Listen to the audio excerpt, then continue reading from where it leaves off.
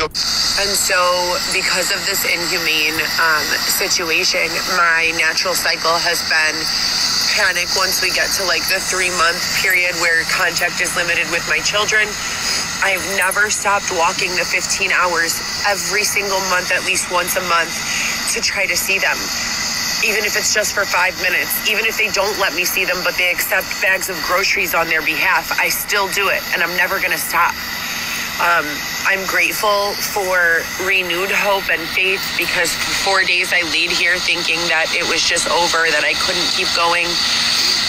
Even though I was still working on my novel, even though I was still working on my resume and applying to jobs, that's only God. There is no other explanation for that because the unable to go lives, the unable to receive assistance from law enforcement, and the physical separation from the ones that I love, it's unbearable. Sponsors, I need to go check on my children. I know that there have been people following us who don't wish us harm. I call them the sponsors. We are heading out there and we've been here for 4 days. I updated my resume, applied to another 40 jobs. Nothing new there. Xavier's funding for our groceries this month comes usually the 2nd. It is not going to come until Saturday.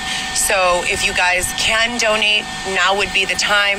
I have a Cash App, $Heather GoPro Solo, and that would be great. I promised my children that I'd be there tomorrow to drop off baskets of fall stuff and Halloween snacks.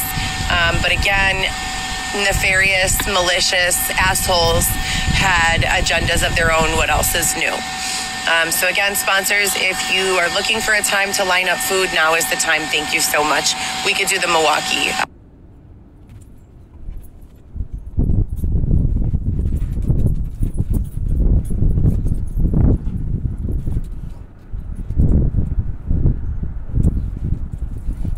So just in case anyone's wondering, it looks like we are not going to make it today.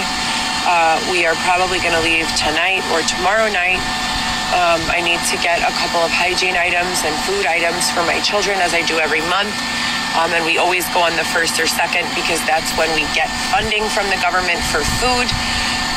And I spend $50 on each child, whatever I can get, and I make them a cute little basket. That's my way of letting them know I love them. I'm doing everything I can. I'm trying to figure out the situation.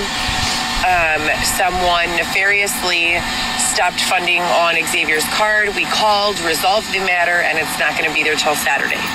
So it doesn't make sense for us to walk out there today, so we're probably going to go tomorrow morning.